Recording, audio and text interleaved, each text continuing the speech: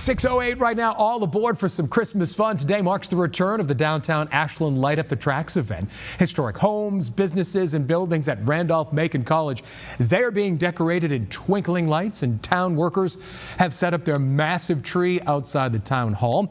All of the festivities kick off with the tree lighting today at 5 p.m. And new this year, a costume contest. So show up dressed merry and bright for your chance to win some prizes. There's also going to be a holiday show at Town Hall featuring music, carolers, and dance performers.